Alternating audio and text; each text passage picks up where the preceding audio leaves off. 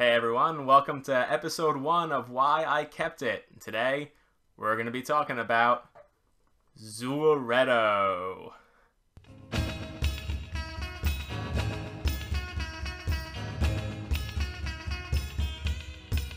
How could you say no to that face?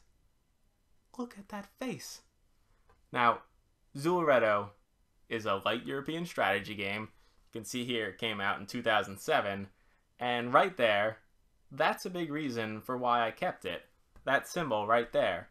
I'm a sucker for the Spiel des Jahres. For those who don't know, Spiel des Jahres is the German Strategy Game of the Year award. Now, I know it's not the be-all, end-all arbiter of quality, but odds are if a game has got that symbol on the box, and you're making a tough decision here, which game am I going to trade, which game am I going to sell, you keep the one with the little red pommel on it. It's a pretty easy thing to help you make your decisions. But that's not the only reason why I kept Zooloretto. This game is my go-to gateway game. There's a lot of big suggestions out there as to what you should bring to the table when you've got a group of people who are ready to go on from the simple card game to a real board game. Now, Zooloretto, I feel, is the best one. Not with 2 players. It's awful with 2 players. Do not try it. But if you've got 3 or 4, you could definitely do a lot worse in Zooloretto.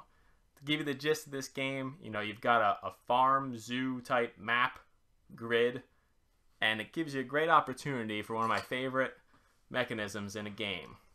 It's when you're going around the table, everyone's looking at you when it comes to your turn, you're not sure what you're going to do, and they don't know either, and you get to say, I'm going to the bag. You reach in, a little bit of push your luck here, say which animal am I going to pull out, and you get a zebra, an adorable, adorable zebra. And odds are, you made a very strategic decision. Now you can fit him into your zoo on your map, score a whole bunch of points. If not, you put him in the barn of unloved animals where he can go for -2 points and drag you down and make you question your life choices.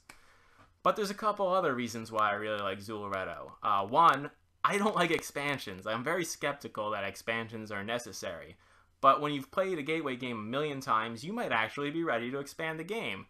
Zooloretto has a bunch. It's got a whole bunch of mid-sized expansions like Zooloretto the Boss. There's one that does exotic animals, but it's also got numerous mini expansions. And they're all generally about 1 tile. Like right here we've got Zooloretto the Skunk, which I haven't even had a chance to punch out yet. These all add 1 animal for the game, and you put it in. There's one little rule twist, and then you keep moving on with your game. So it gives you a little different flavor. The other fun thing I like to show when I break out Zooloretto is how games tend to be multilingual just to make them easier to sell across different audiences. So you've got your typical rule reference, but with the eternal love of the German language where multiple words tend to get smushed together, expanding zoo becomes Zusatzgehege. So let that be your trivia moment for the day.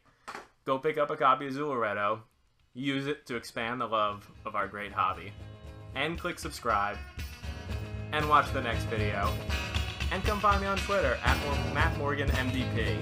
Thank you very much for watching. Hope you're looking forward to next episode. I'll see you then. Bye.